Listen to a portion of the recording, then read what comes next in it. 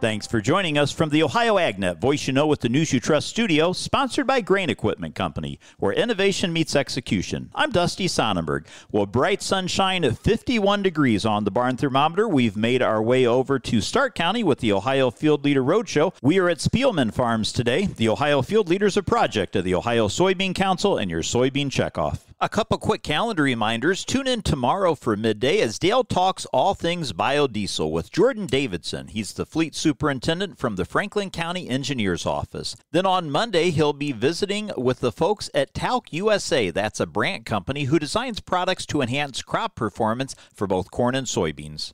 I'm visiting today with Matt Spielman. We are over in Stark County, actually real close to the Stark-Tuscarawas County line. Matt, tell me a little bit about the farm and the family, if you will. Yeah, the farm started in 1981 with my dad and my Uncle Eric. And they kind of started out small and just kind of grew over the years and kind of took off there and gained some acres. And we're here where we are today at 2,500 roughly. So, yeah, we do corn, soybeans, wheat, make some hay. And currently my uncle's involved still, and my two brothers, Dave and Steven, along with myself. My dad, he passed in August of 22 from Alzheimer's dementia. So that's where we're at here now, and we're keeping things going. And saw a few cattle on the operation too.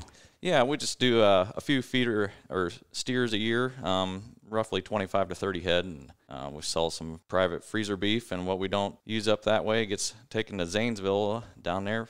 Muskingum livestock mostly. So very good. Well, tell us a little bit about what the growing seasons look like. How did the crops get in the ground, and then what happened after that? Yeah, we got an early start, both corn and soybeans, and I think that paid off for us the way the weather events took place. That early planted stuff really yielded fairly well for the late dry season we had. And then we got stuff planted there, and we had a 2-week rain spell in May where we had roughly 8 inches. That put us out a while, and so we was able to finish up there before Memorial Day, which is still pretty good timing. So now we're sitting currently 85% done with soybeans and 70% done with corn, and they're doing pretty well for what we've put up with here.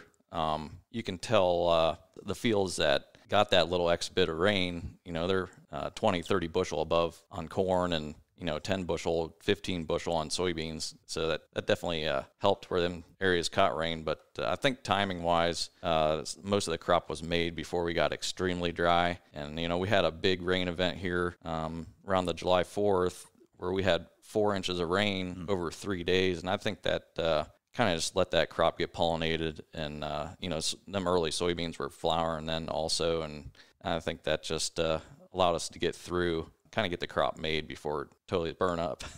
My guest again today, Matt Spielman. We are over in Stark County with the Ohio Field Leader Roadshow. Let's take a look now at your Thursday morning weather forecast brought to us by Seed Consultants. Simply better performance online at seedconsultants.com. Warm and dry for the next couple of days. We do see a few changes trying to sneak in here over the weekend. I'm Chief Meteorologist Ryan Martin. Quick forecast update for you here in Ohio.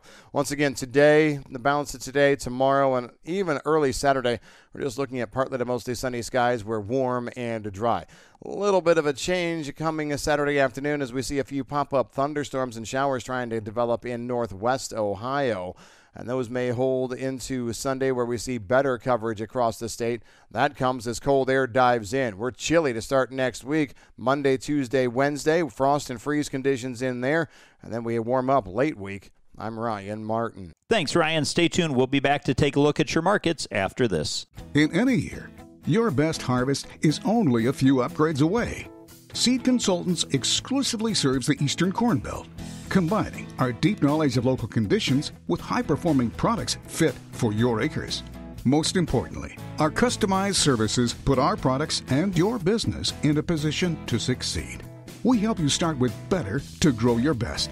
Visit seedconsultants.com to learn why our products and services are simply better. Let's get an analysis on today's markets from Leist Mercantile. This update brought to us by Brandt, helping growers take control for over 70 years. I'm Ryan Metzger with Leist Mercantile, providing your weekly export data update. This morning, the USDA released their export sales data for week ending October 3rd. Announced new sales for corn was set at 1.222 million metric tons. On soybeans, we have new sales of 1.264 million metric tons. And on wheat, we have new sales of 434,000 metric tons. To now meet the USDA's export targets, we need weekly sales of 806.1 thousand metric tons of corn, 622.7 thousand metric tons of soy, and 219.3 thousand metric tons of wheat. Please visit our website, licemercantile.com, to learn more about our grain marketing program and crop insurance services. Thanks, Ryan. Well, let's take a look at your market numbers now on the Chicago Board of Trade, brought to us by Seed Consultants. Simply better performance online at seedconsultants.com. December corn is trading down a penny and 3/4 at $4.19. November beans down 6 cents at $10.14 1/4. And wheat for December up 3 cents at $6.02, with the July 25 new crop up 2 cents, $6.43 1/2. Live cattle trading lower, lean hogs trading higher. Broadcasting from Stark County with the Ohio Field Leader Roadshow at Spielman Farms. Thanks for joining us. This is the Ohio AgNet.